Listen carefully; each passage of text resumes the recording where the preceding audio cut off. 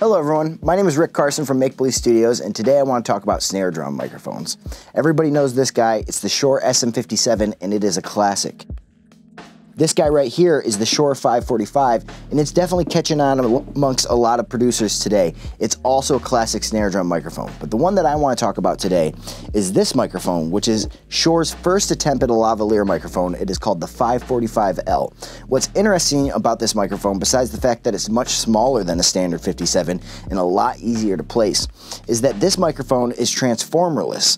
There was a Tape-Op article back in the day about the 57 that taught you how to boil the end of the microphone and remove the transformer, which is held in with hot glue, and then rewire it. And that provides a microphone that's roughly 7 to 10 dB quieter in gain and also a little bit more open sounding. The 545L naturally comes that way. I suggest everyone pick one of these up for their mic locker. They're wonderful. Have a great day, everyone.